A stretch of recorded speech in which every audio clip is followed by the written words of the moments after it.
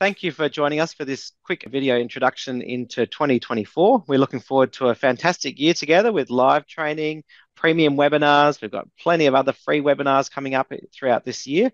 I'm going to pass over to Krey Price, one of our key presenters into the program. He's been working with us for a number of years now, and he's going to introduce some of the topics that we're looking at throughout this year. And we've also got Tony Ladson on board, who's going to speak to the R Essentials course that's coming up, the first course for 2024, first live training course. So passing over to Krey now. Thank you.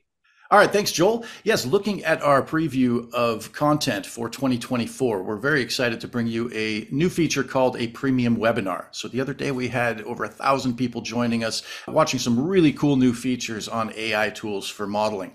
Everybody got to follow along and watch somebody do some really cool things, our expert presenters. But if you want to do it yourself on your own computer and harness some of the capabilities of AI to improve your workflow, we're going to be running 2 premium webinars covering the content that we saw in this overview.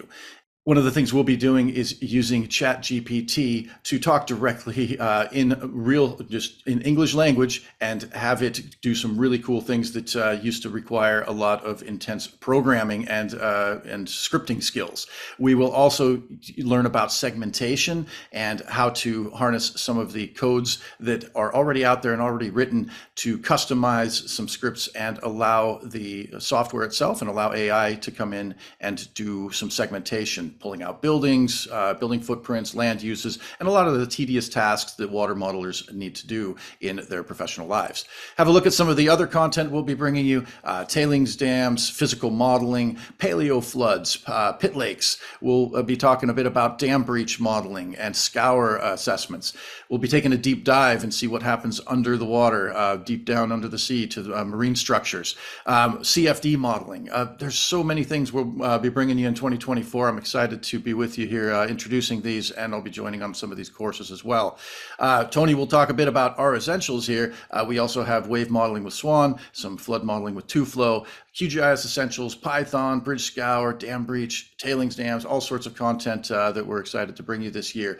We want you to be multilingual. We've had a lot of Python content in the past.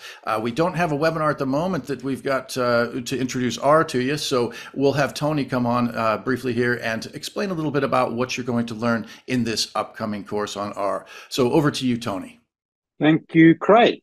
So yeah, I'm going to be teaching the R Essentials for Water course. If you're interested in the course, you can just scan the QR code there. That'll take you straight to the website. We've got 3 times 2-hour sessions in consecutive weeks, and we're starting on the 20th of February, so coming up quite soon. Just a couple of examples and a little bit of an introduction. So when I first started learning R, it was like my first snorkeling on the Great Barrier Reef. There's a whole world down there. You can dimly see it through the water, but when you get down there, there's just amazing stuff. It's super exciting, and there's way more than you ever thought. And I've also included an action shot of myself there to convince you that I don't spend my whole time sitting in front of a computer doing R. You can still have fun even if you're into R. A little bit of a showcase. I won't go into much detail, just 3 examples. So the first one is to do with flood frequency analysis. In Australia, we tend to use a program called Flyke to do that. And some of the graphical outputs from Flyke are just a little bit clunky. So I wrote a program that takes the graphical file from Flyke and reads into R and improves it. It makes the y-axis easy to understand, and I can easily produce the transform probability scale that's required on the x-axis and plot the required things. So that's straightforward. You can easily get some nice outputs. My second example was to do with when should I plan my kayaking trip on the King River?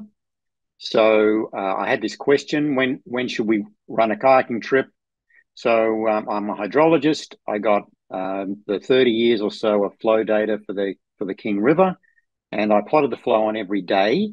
So for each of the 30 odd years. So when you go kayaking, it's better if the level on this gauge is above about 0.6 and ideally above about 1. So you can see in the southern hemisphere summer, the flow's quite low. up until about May, June, starts to increase, gets higher in August, September. And then I got R to just draw an average line through all those daily flow points.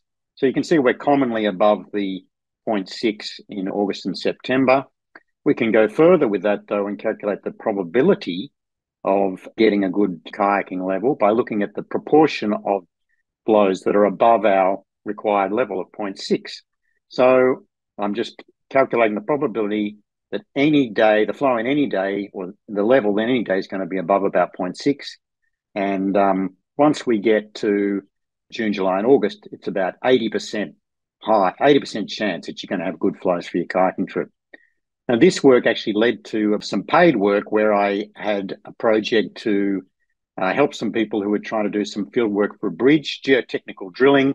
They wanted to know when they could have their drilling rig on site that had the minimum chance of flooding. So I did a similar thing and gave them the dates that there was the least chance that they were going to get disturbed by floodwaters while they're doing their geotech drilling for the bridge. The third example is looking at some water quality issues in Western Port, which is this water body here in southern Victoria. You can get R to draw these shaded relief diagrams. This is some of the inflows going into Western Port and where there's gauges. So I've shaded the area or coloured the area above the gauges. I then wanted to visually show what proportion of the catchments was being monitored and which was ungauged.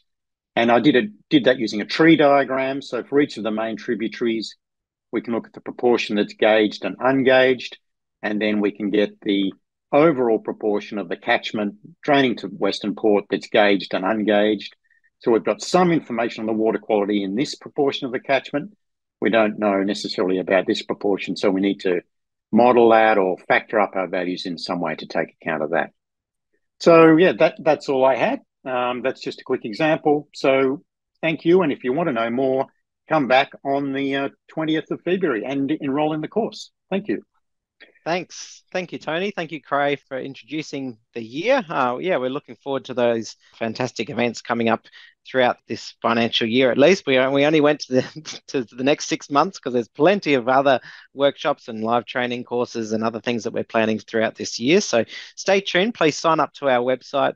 Sign up as a subscriber to our YouTube site as well. We've got over 13,000 subscribers there and over 30,000 subscribers to our mail list. So yeah, a good sized group of people that have a great community of interest into these topics. So look, we're looking forward to hearing from Tony in a few weeks' time, and please join us for that first workshop.